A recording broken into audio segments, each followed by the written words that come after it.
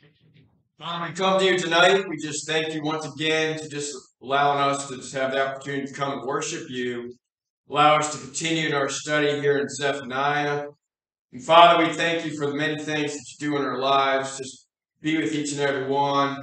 Just comfort each one. Put your healing touch on those that need your healing touch. Just bless each and every one that was here tonight. And be with those that are not able to be here. And Father, we just ask your continued prayers for this nation, the people that might turn to you, and just pray for a revival. And Father, we just ask all these things in Jesus' name. Amen.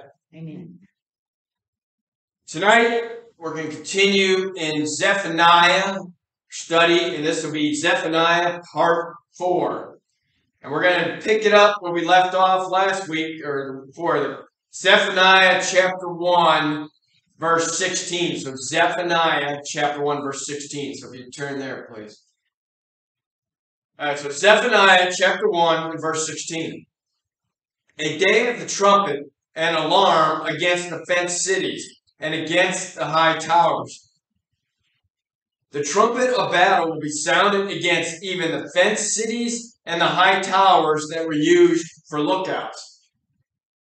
These places thought they were secure, but even they will not escape the wrath of God on the day of the Lord. You know, in verse 15, we had read about, the day of wrath and the day of trouble and all that was coming. And, I mentioned, how the different verses was talking about how they would get up on the hills and all these people thought they were safe. Well, that's what's talked about here. Now it says the day of the trumpet and alarm against the fenced cities and against the high towers. So it doesn't matter, no matter where these people thought they were, they're secured up in a high tower, they're secure, in a fenced city or something. When God says you're going to be destroyed, you're going to be destroyed. You cannot stop it. You cannot hide from it or anything else. All these people up in these high towers, they were just going to actually see the Babylonians and so forth coming in.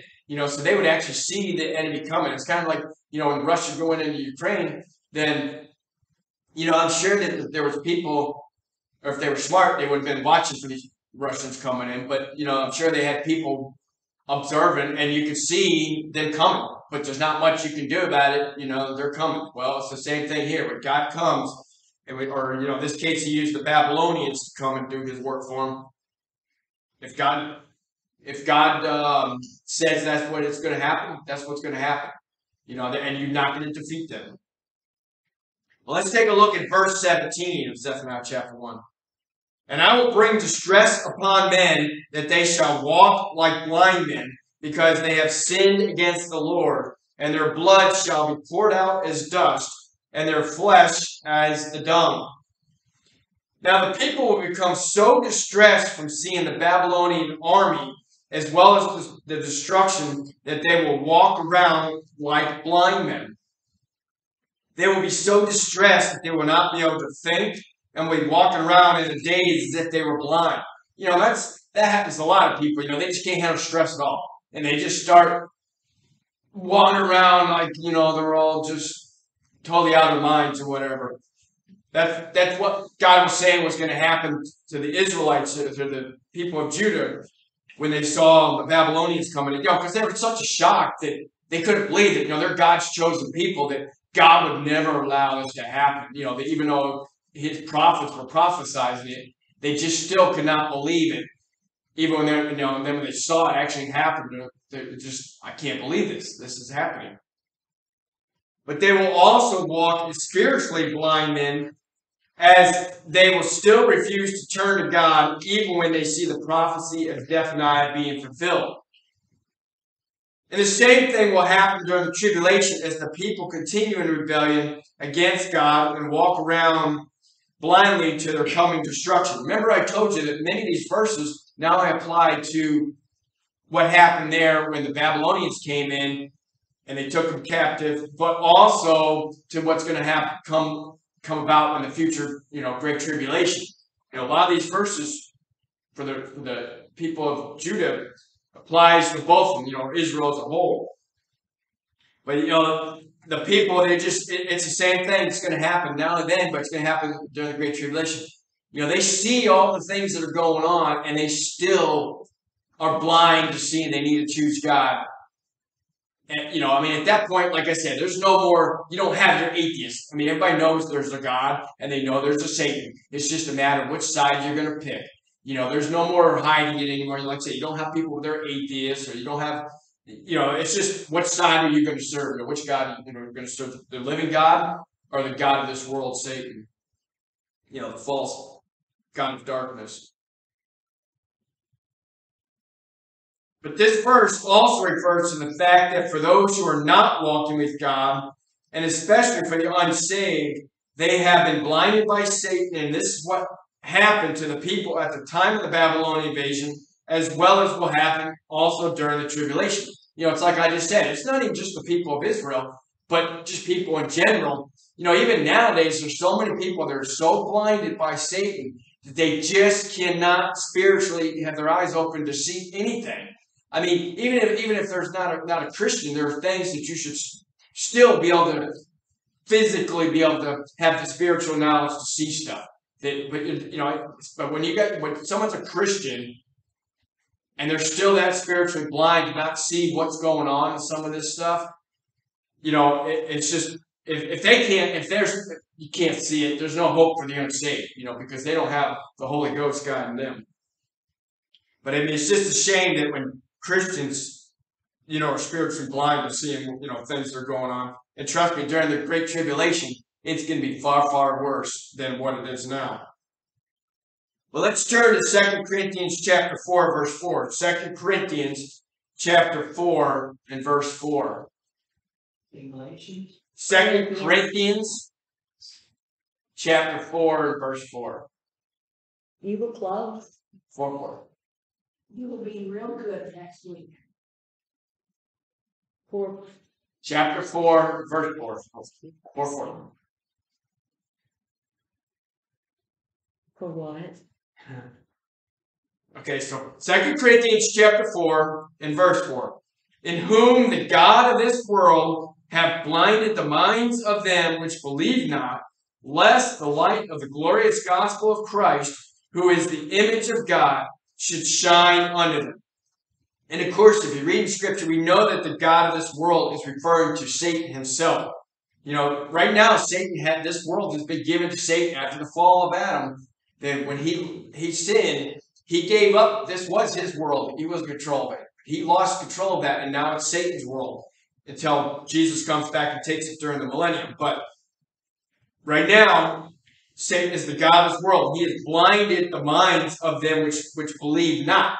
He can disrupt the minds of people that are saved, but they can't totally blind us. But like I said, there's still enough of them that are spiritually blind enough because Satan, these Christians have allowed Satan to even blind some of them so that even they're blind to some of the stuff that's going on. But, what this is referring to directly is that they're blind from the gospel. You can give them the gospel, but Satan has blinded them, and they just don't want to have their eyes open. And it's what's going to happen with the tribulation. There's so many people. Yes, there'll be people who get saved, but the vast majority of them are never going to get saved, whether Jew or Gentile, because they're just blinded by Satan. And even with all, like I said, when at that point there's no dispute that there's a true God, they're still blinded and still decide to choose Satan. They take that mark of the beast, and that's what Satan does. Is he controls people, and that's why even as Christians we need to stay in the Word of God each and every day, pray, and so forth, stay strong, so that Satan can't influence us, and we're not blinded by what's going on in the world. But we see the people become like blind men because they have sinned against the Lord. Now, Zephaniah warns that their blood shall be poured out like dust, meaning there will be so much blood, it will be similar to how dust is so common. You go to the beach or just anywhere, somebody don't maintain their house, or just anywhere, there's a lot of dust. You work in a factory, certain factories where, sawmill or whatever, something like that, and there's got a lot of dust. It's just so common, and there's going to be so much blood that's what basically comparing it to that dust, and it's just that's how much blood there's going to be.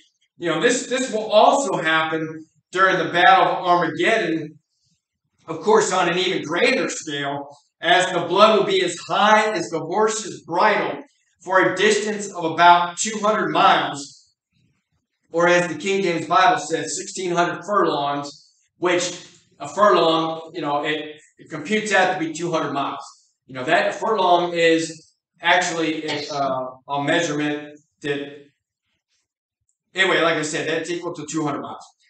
I don't know the exact length of what it is anymore, but It's fur. do what? It's fur. Yeah, it's fur. From your members, see Missourians, it's fur. But anyway, during the Great Tribulation, like I said, the blood, during the Battle of Armageddon, the blood would be as high as horses' bridles for a distance about 200 miles or 1,600 furlongs from all of those who have been killed. There's going to be so many people that get killed, millions and millions and millions of people that are going to get slaughtered, that the blood's going to be that deep. Everybody down here, we have enough horses around here in the state that, that's a lot of blood. So some of you city folks have maybe never seen a horse, then, but that's a lot of blood. If it's as tall as the horse that my daughter just kind Just of make two hands. Oh, yeah, Clydesdales or something like that. It doesn't say what kind of horse. it's thoroughbred. Yeah, And yeah, they're tall. They're big horses. But even at a smaller horse, that's a lot of blood. But if you would, turn to Revelation chapter 14, verse 20. And we'll take a look at this in Scripture. So Revelation chapter 14 and verse 20. Yeah, Missouri's got more horses than per capita than any other state. So, like I said, we know our horses. I thought Kentucky might. No, I think they might be second. They just have the Kentucky Derby. They have the race horses. They got it. We have the other horses. So Revelation chapter 14 and verse 20.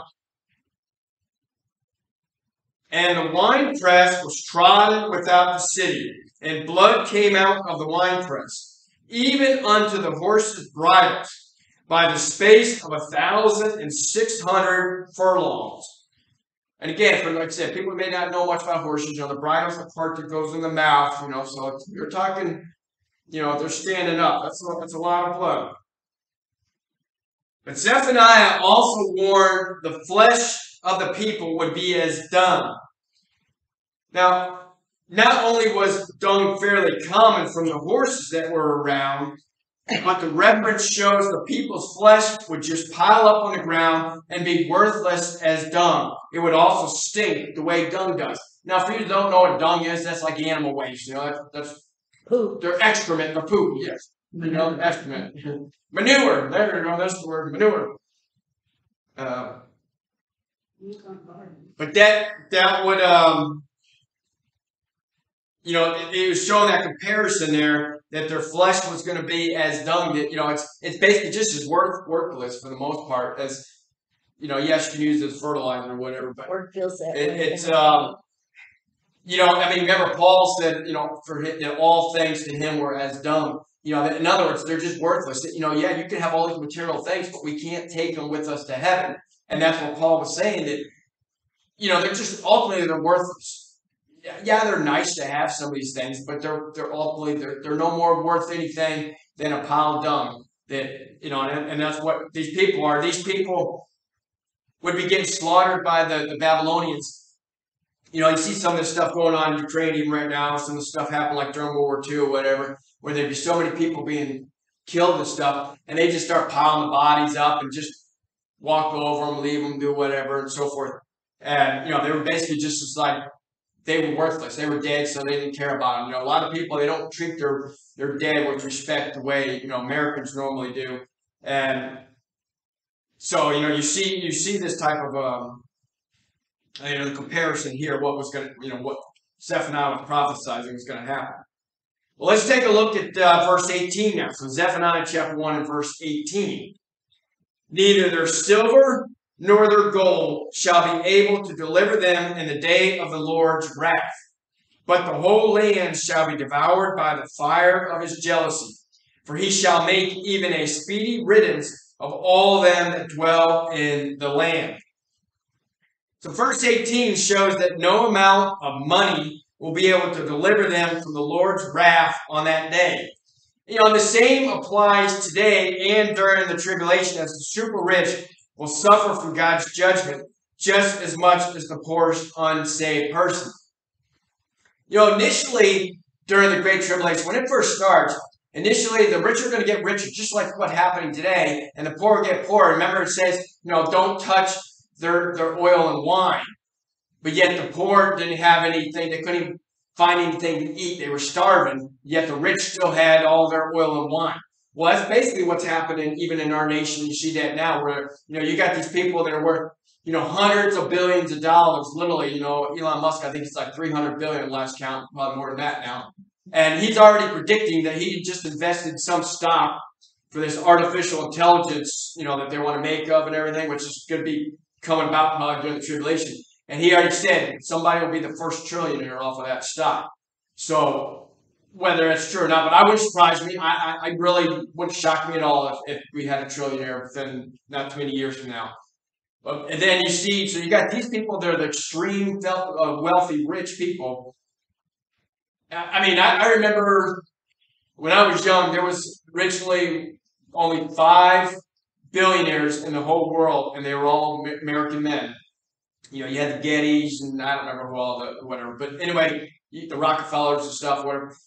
And now, I think just in the United States alone, there's like 550 billionaires or something like that. And then worldwide, there's a whole bunch more and all that stuff. So, you see how vast. And the thing is, it's not even just, you're a billionaire anymore. A billionaire is like, now you got multi-billionaire, And even a millionaire used to be a big deal if you're a millionaire. Now you're just, you're only worth $1 million. It doesn't. It's like you're poor. You're only worth $1 million. So you see the extremes happening. It's not as vast yet here in the United States, but it's still, they call them that 1%, that have all the money or whatever. But it's, you see where people are struggling to eat, and then you have others that they couldn't literally spend enough money in their lifetime to ever go broke. So, you see these extremes. You see like with some of these Russians, oligarchs, where they even have some of their yachts confiscated. Some of these yachts are worth between $500 and $750 million.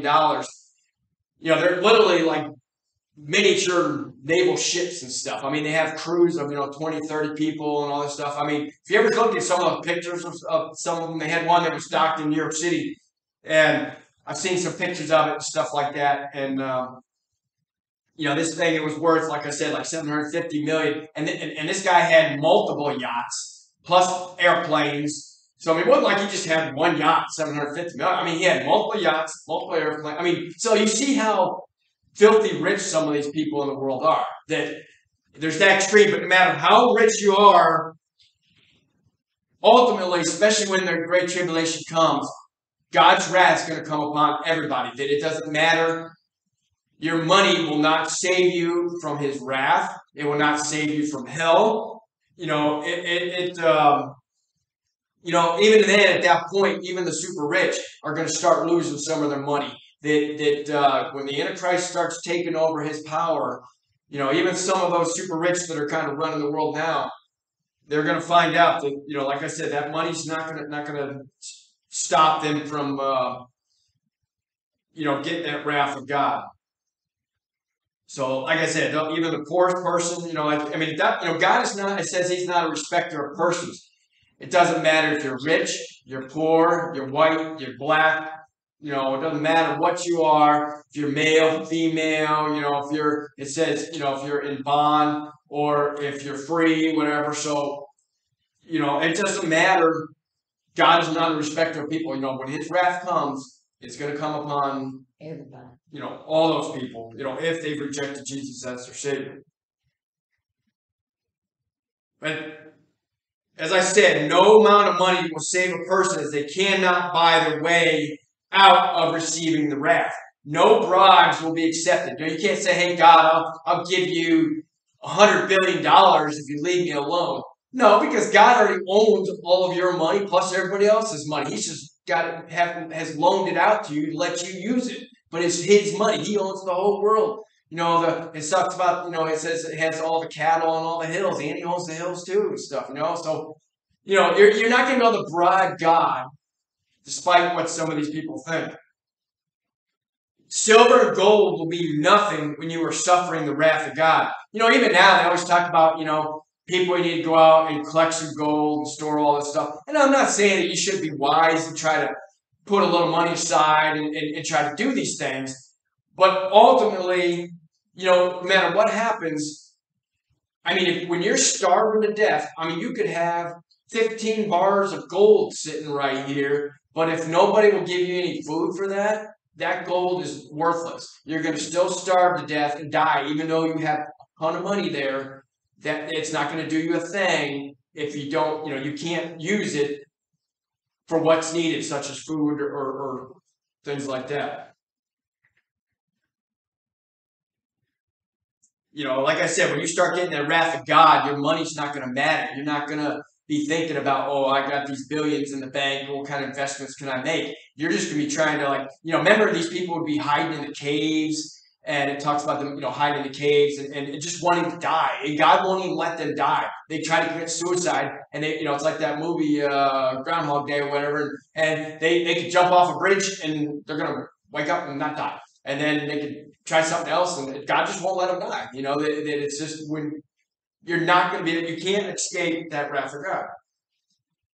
Now, security only comes when one places their trust in Jesus.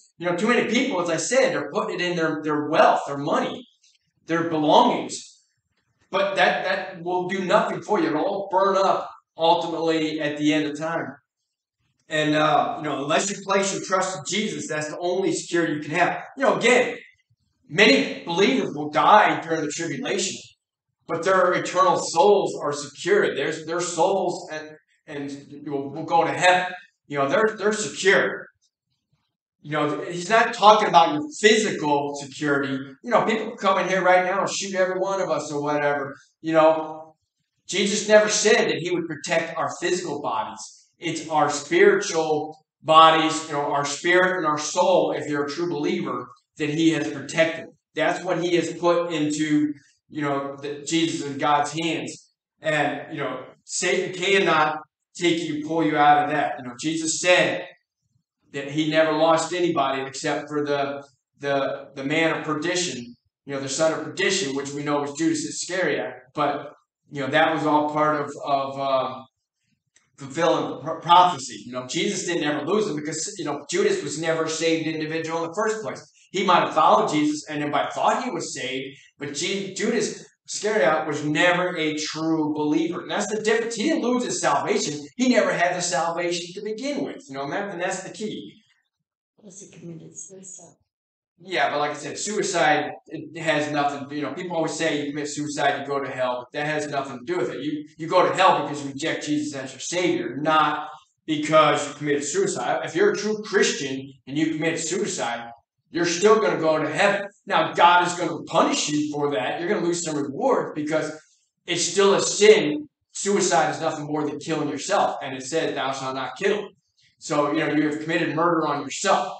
So, you will lose some rewards to be punished, but you're not going to lose your salvation. So, that's not why Judas went to hell. He didn't go to hell because he committed suicide. He went to hell because he rejected Jesus as his Savior.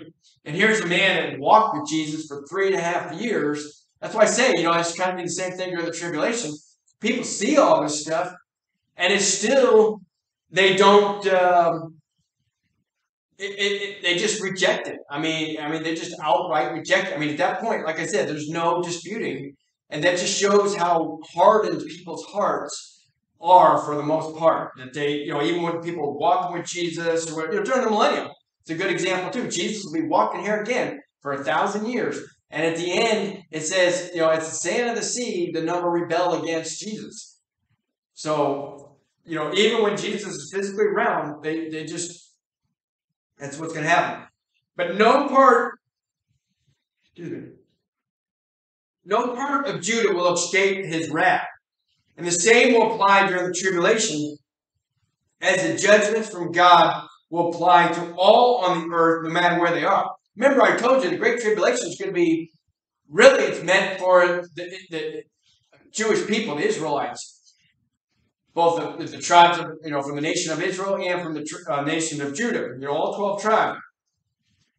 But it also is going to affect the Gentiles. It might be to try to bring the Jewish people to the Lord and see that Jesus is Messiah. But the Gentiles are going to be affected just as much. I mean, it's not as though, oh, well, I'm not a Jew, so I'm saved. No, that's not how it's going to happen. So, it's going to affect, no matter where, the Jewish people, they can run to another nation, they can leave Israel, they can go wherever. It's still going to affect them. That they can't hide from it. That no matter where a person is, it's going to apply to the whole earth. Not even in Antarctica will someone be saved. You say, oh, I'll go down to Antarctica. There's nothing going to happen down there. No, you're not going to escape God's wrath even down in Antarctica. God said he would make a speedy riddance of them, and he will do the same in the tribulation. So, like I said, again, a lot of these verses applying to both their dual meanings. They apply to both the time of Babylonians as well as the Jewish people during the tribulation. And if you're still in Revelation, look at Revelation chapter 19, verse 21. So turn back one chapter. Revelation chapter 19, verse 21. Guess I should have told you to hold your finger there. Revelation chapter 19 and verse 21. And the remnant were slain with the sword of him that sat upon the horse, which sword proceeded out of his mouth, and all the fowls were filled with their flesh. And of course, the person on that horse they're referring to is Jesus himself. The sword is his word. He just speaks it and it happens. It's not like he's got this physical sword. The sword is his word. That's how powerful his word is. And there's going to be all these people killed from all his wrath. He calls in the fowls of the air that tells them to feast upon the bodies and the horses and so forth. That's what he even says. It says even the horses of the leaders. Again, it doesn't matter if someone's a king or whatever. They're going to die, and the horse will die just with them, and their flesh will be eaten the same as somebody that was just a little pauper or something. But God will bring his wrath fast, that there will not be anyone to escape it, even if you had more time. As I said, basically God's going to speak the word, and it's done. God will be swift to punish sin at this time with no more delays. God will give people time to repent, but when the time is up, judgment and wrath are swift. This applies in all cases of God's wrath. It's just like the same thing. God gives you time, for the most part, to repent and call upon Jesus as your Savior. But it is a limited time offer. Eventually, we're all going to die. Now, you might live to be 100. Somebody else might only live to be 20 or 50 or 30. But, whatever time you have, it's a limited time offer. God will give you time, for the most part, to repent. But it's not an endless offer. It is a limited time offer. And when that time's up, it's up. And then his wrath's coming. And in this case, it's the same thing with tribulation. He had said it's going to last 7 years. You had 7 years. When that time gets near that 7 years, you better have repented and be calling on Jesus. Or when that 7 years is up, the time's up. And then his wrath has come. And there's no more. And it's going to be that quick. Like I said, he'll basically speak the word. And these people will die. Their souls will be taken to hell by angels, holy angels, and they're done. I mean, there's no more dispute and so forth at that time. But Zephaniah chapter 2, verses 1 through 3. Let's go ahead and start chapter 2 here. So Zephaniah chapter 2, verses 1 through 3. Gather yourselves together, yea, gather together, O nation not desired. Before the decree bring forth, before the day pass as the chaff, before the fierce anger of the Lord come upon you, before the day of the Lord's anger come upon you. Seek ye the Lord, all ye meek of the earth, which have wrought his judgment. Seek righteousness, seek madness. It may be ye shall be hid in the day of the Lord's anger. So Zephaniah calls for the nation of Judah to repent and gather themselves to God. Zephaniah says the people need to do this before, quote, the day of the Lord's anger come upon them. Like I said, there's going to be that day when God's anger comes. Well, you don't want that anger coming upon you. You know, Scripture says that, you don't want the wrath of God upon you.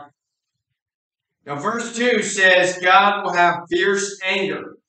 God will not tolerate sin. And that's all sin. There's not these little white lies people always say, a white lie is just as much a lie as anything else. And because now you start telling the truth doesn't unmake a lie or whatever. Like once you've told a lie, you can never undo having said a lie. Now you can try to correct so that people know, okay, yes, I lied. But my point is that once you sin, yes, you can ask for forgiveness, but you can never take that. You can't go, oops, my bad, take it back. Once you sin, you have always sinned. Yes, you can ask for repent of it and ask for God to forgive you, and He will if you're sincere. But that still never changes. You've always had that sin in you, so that Jesus doesn't necessarily see that sin. But when you get to heaven, then you're going to lose some rewards and so forth. You're still ultimately, even though you've been forgiven and God has forgotten about it as far as the east is from the west, you're still ultimately, whatever sins we have, we're going to lose some of that closeness. We're not going to be as close to God as we would have been without that sin and so forth. You're going to lose some rewards that you might have had. So yes, you are forgiven, but you can't take back a sin once you've committed it.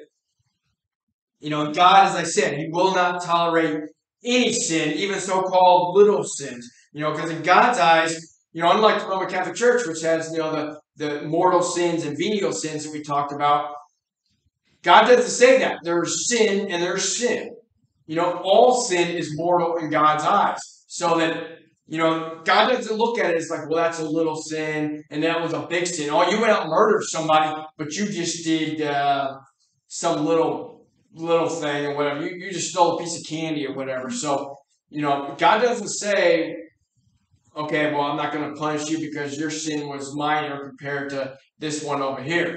In God's eyes, sin is all evil and must be dealt with. You could have lived a perfect life except for you did one little tiny sin. You,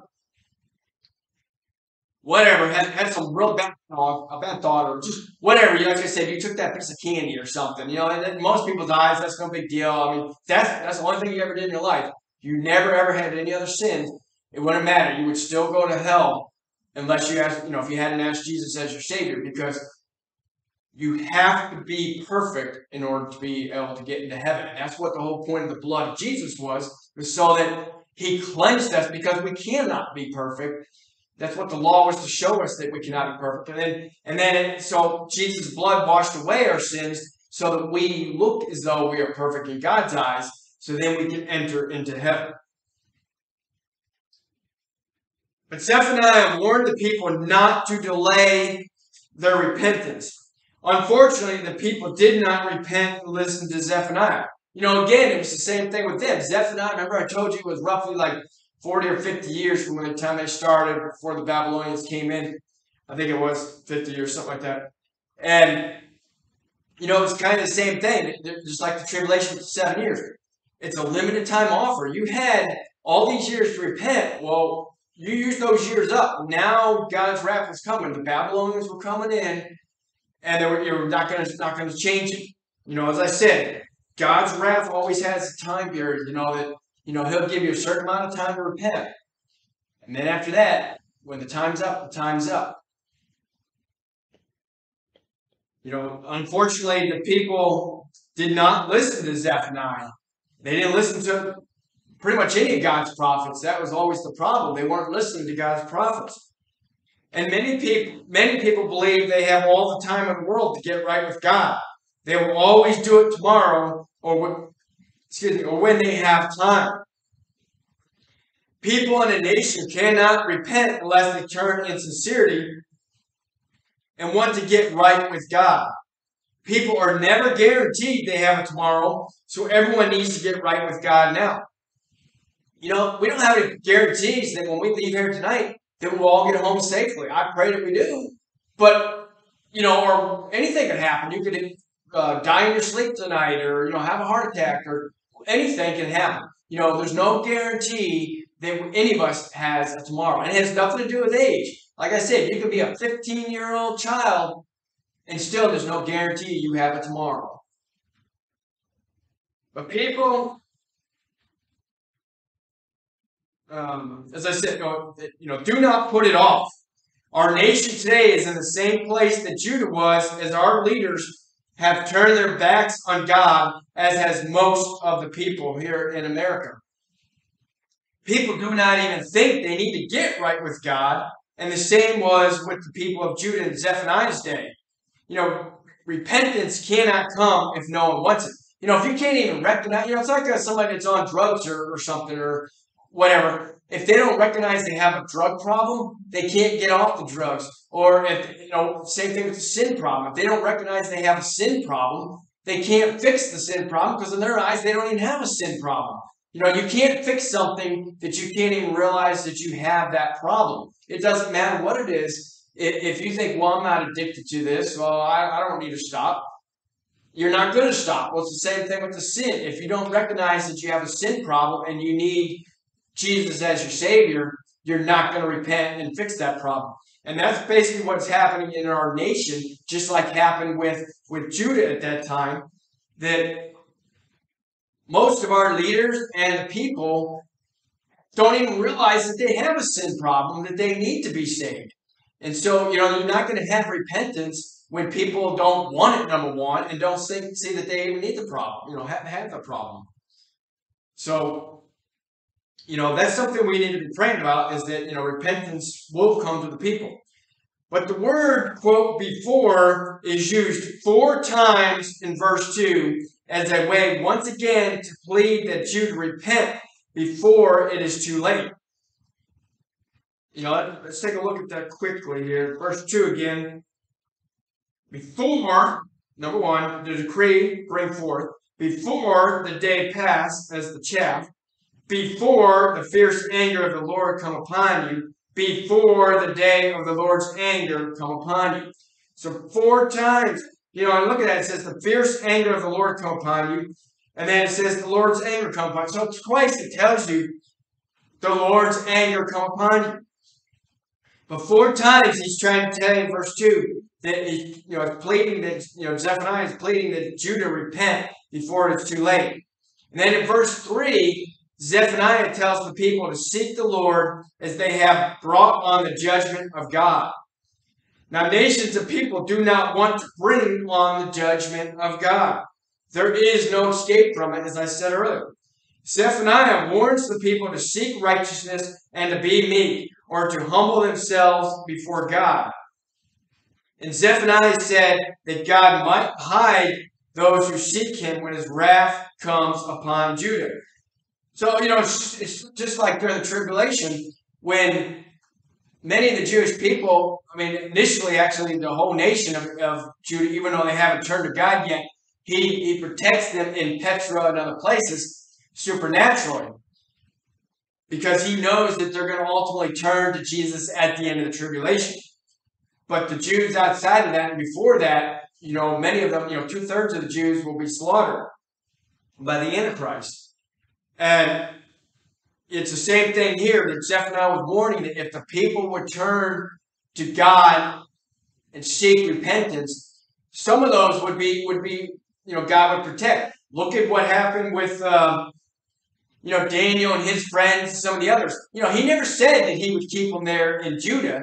He never said that they were not still going to get taken captive. He just said, if you obey my word, I will protect you. And that was the same thing. Even the people that weren't necessarily saved, like Daniel and his friends, 3 friends, Shadrach, Meshach, and Abednego, then he still protected them, and that many of those people still survived that full 70 years because they were obeying what was being said, or they were allowed to at least go to captivity. They may not live that whole 70 years just due to their age when they went there. But, God said, if you obey my word, just let them take you captive, he would keep them alive. So that was what he did.